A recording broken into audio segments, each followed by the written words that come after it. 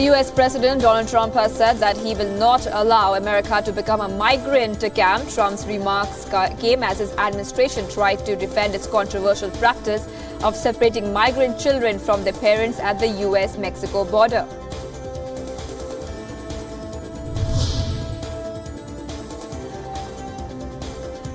The US White House has said that majority of the migrant children in detention centers were sent to cross the border with strangers and were not accompanied by their parents.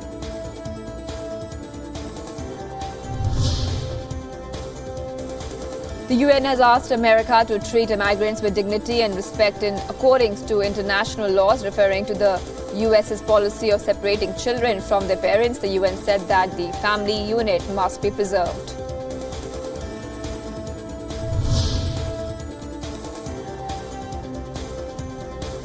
German Chancellor Angela Merkel has said that the government aims at significantly reducing the number of people entering Germany. Merkel said German authorities would not let in migrants who had already registered in other European countries, but also stressed that there would not be an quote-unquote automatic mechanism to reject refugees at the border.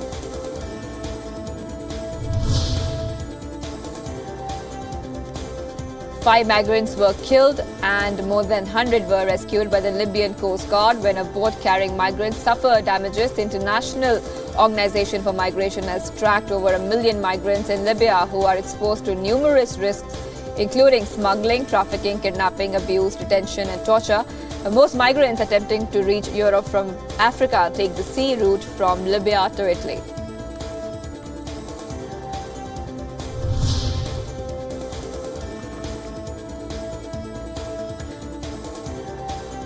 Bosnian police blocked over 200 migrants who were demanding passage into Croatia at a border crossing between the two countries.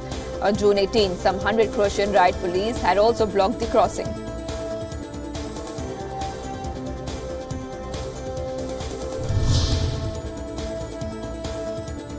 According to a report published by the European Asylum Support Office, the number of asylum seekers in the European Union dropped by 44% from 2016 and is expected to continue to decrease.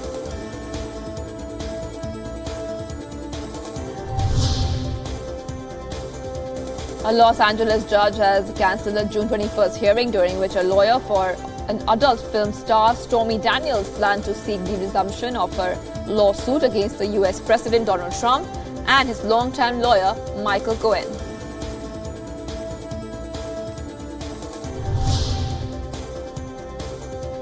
South Korea and the United States have agreed to delay a joint military exercise. The two countries were widely expected to announce the suspension of a large-scale military drills this week after US President Donald Trump surprised officials in Seoul and Washington when he pledged to end war games after his summit in Singapore with North Korean leader Kim Jong-un.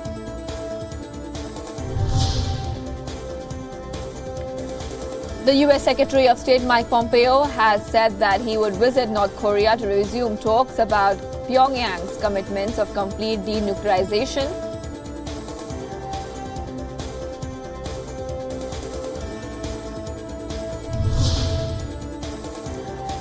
South Korea and North Korea have agreed to field unified teams at some of the events in the upcoming Asian Games, which will take place in Indonesia this August. The agreement came after officials from the two sides held talks to improve inter-Korean sports cooperation.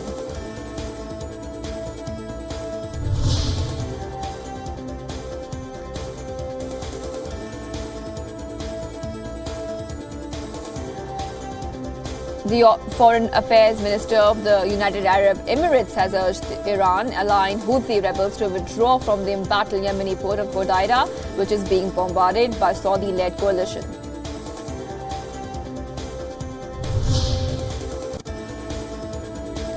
Israel has indicted a former cabinet minister for allegedly spying for France. The country's internal security service has said the minister, who held the energy ministry in the 1990s, was recruited by Iranian agencies while he was living in Nigeria.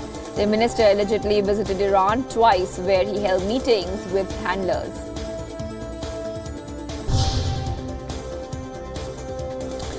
A van struck 4 people at a Dutch music festival on June 18, killing 1 and injuring 3. The van driver later fled the scene.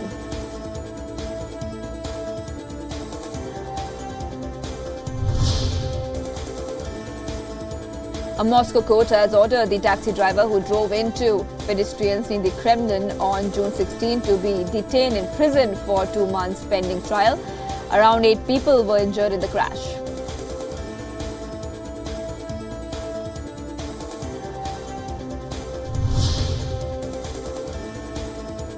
Philippines has struck down an order for the deportation of an Australian nun after she joined a political rally sparking celebrations among her supporters.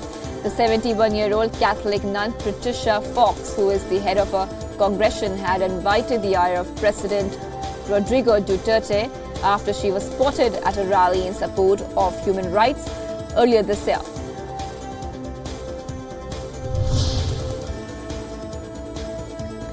A Sikh leader from Afghanistan, Avtar Singh Khalsa, will be representing the Hindu and Sikh communities in the country's parliament, bringing hope for the betterment of the country's dwindling minorities.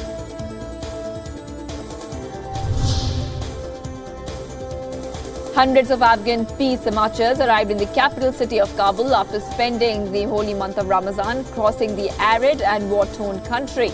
The march was triggered by a car bomb in Hemlan on March 23rd that killed at least 14 people and wounded dozens.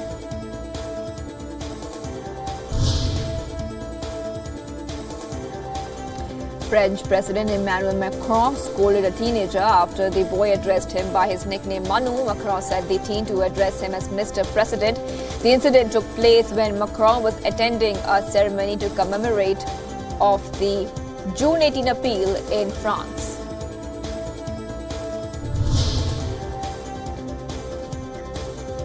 Monsoon rains have triggered floods and landslides in southern Myanmar. Several homes have been submerged and over 100 people have been displaced. The rains have also damaged a famous Buddhist pagoda.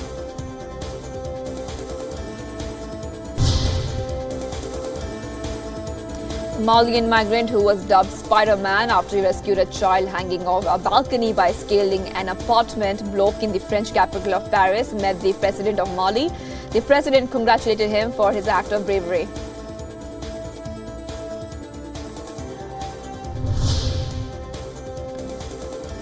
German car maker Audi's chief executive Rupert Stadler has been arrested on charges of fraud over diesel emission scandal. Audi has been accused of having sold at least 210,000 diesel engine cars fitted with cheat software in the US and Europe starting in the year 2009. The luxury car maker is also being investigated for allegations of fraud and illegal product promotion.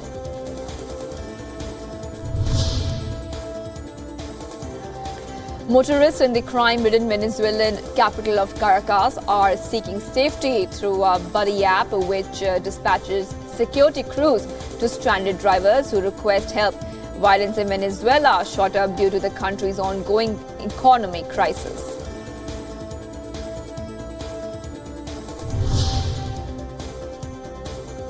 Chinese e-commerce giant JD.com has announced that it has secured an investment worth $550 million from Google as part of a new strategic partnership between the two leading tech companies.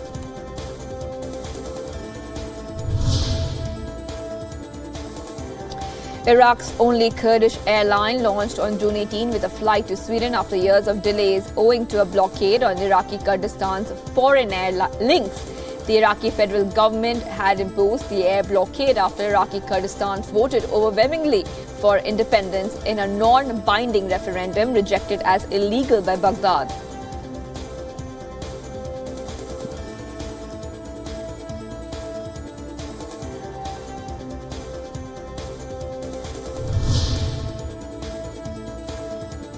The Sri Krishna Committee is likely to propose that the critical data of Indians be stored in servers located within the Indian territory to protect the data of Indian citizens. The move will impact tech giants like Google, Facebook and Amazon, amongst others.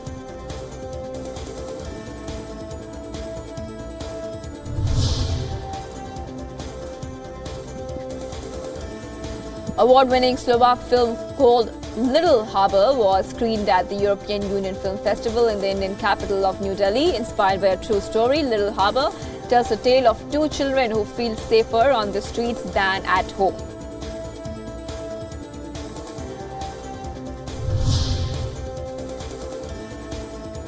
Saudi Arabia's national football team landed safely in Russia after one of the engines on the plane carrying the players to a World Cup match appeared to catch fire.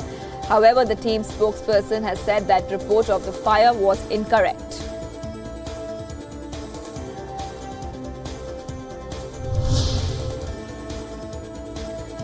England football fans and a top British diplomat paid tribute to those who died in the Battle of Stalingrad during World War II in a ceremony ahead of England's match against Tunisia in Russia.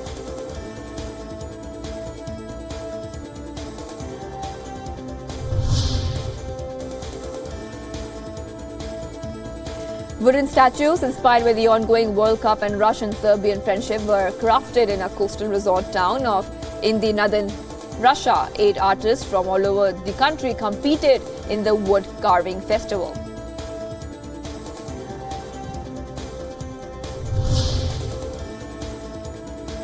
Fans of 2018 FIFA World Cup in Russia were in for a visual delight when they spotted traditional Russian nesting dolls decorated in football themes at a Moscow souvenir market.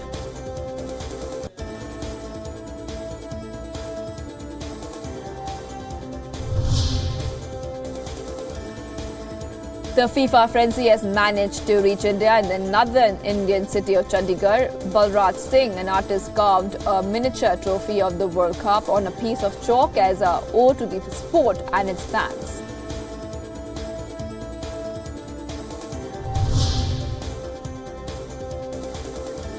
The much ridiculed bronze bust of Cristiano Ronaldo at Madeira Airport in Portugal was replaced with a version bearing more of a resemblance to the football superstar.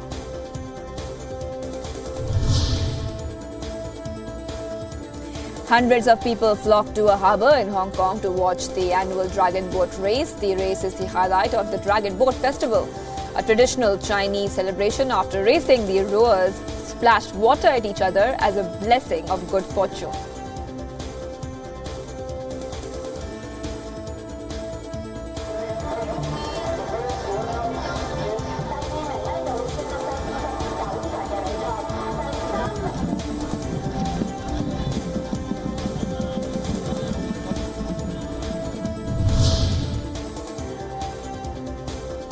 The Red Bull Rubik Cube World Championship qualifiers took place in London, with hopefuls competing for a place at the championship finals in the Boston city of the United States later this year.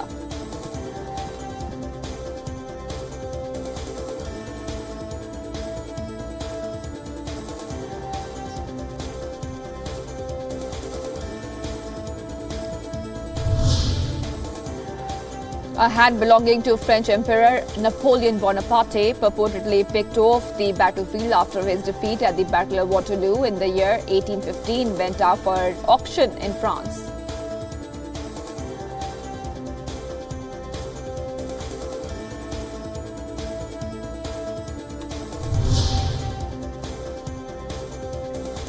In a heartwarming gesture and charity, the Eastern Indian city of Kolkata celebrated the FIFA World Cup with orphan children.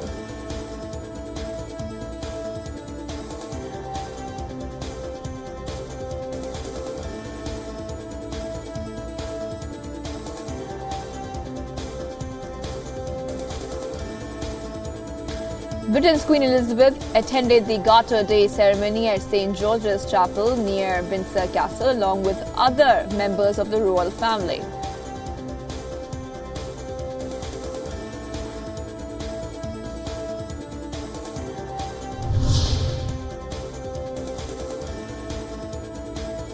A 20-meter-high sculpture of an ancient Egyptian tomb made from over 7,000 red and white barrels has taken temporary residence amid the docks in a lake in London's Hyde Park.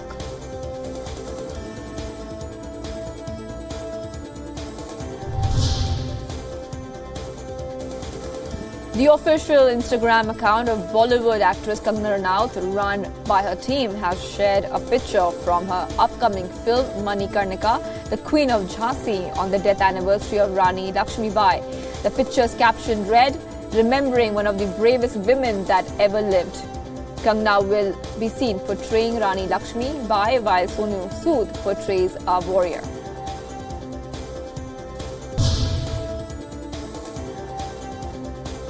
International superstar Jackie Chan's memoir, Never Grow Up, will be released in November. The upcoming book, which is being translated by Jeremy Tiang, will have an account from his youth with the China Drama Academy to his near-death experiences on and off camera. The 64-year-old actor will also write about making movies in Hong Kong and Hollywood.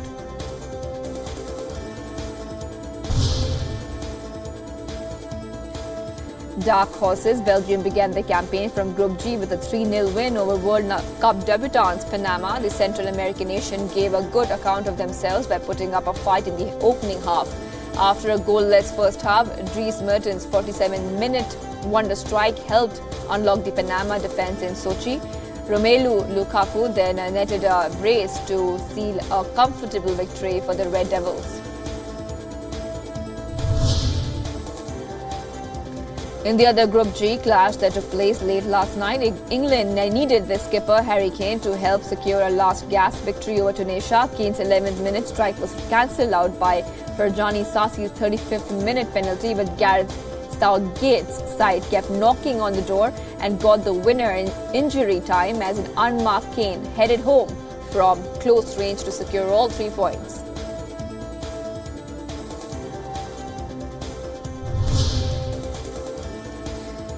In the early action on Monday took place in Group F, where Sweden edged South Korea by a solitary goal at Nizhny Novgorod Stadium. Both teams failed to find the net in the first half in what remained a closely contested battle, but Sweden came away with the win courtesy of a penalty awarded with the help of video assistant referee. Skipper Andreas Gronqvist converted the spot's kick to secure the vital 3 points that takes them alongside Mexico at the top of the standings.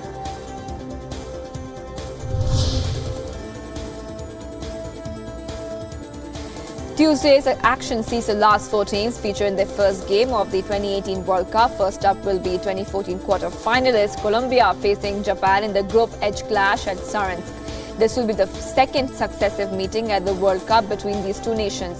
Jose Pekerman's side had cruised to a 4-1 win over the Samurai Blues, who finished bottom and without a win in the previous edition.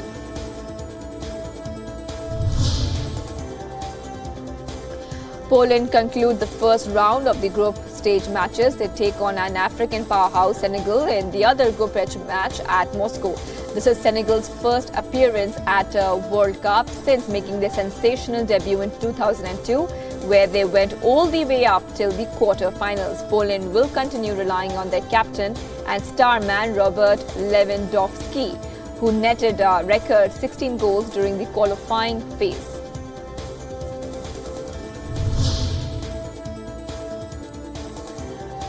Host Russia too are in action for the second time at the World Cup. They take on Egypt. Both teams come into the match off the back of contrasting results. Russia cruised to a 5-0 win over Saudi Arabia in the curtain raiser, while Egypt went down 1-0 to a late goal against Uruguay. But the Pharaohs have received a huge boost with their star man Mohamed Salah declared fit to play.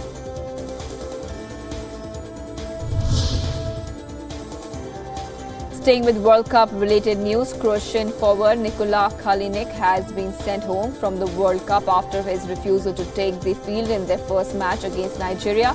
Kalinic reportedly complained about a back injury as his reason for refusing to come on. Croatia will not be able to replace a 30-year-old and will now have to play the rest of the tournament with 22 players.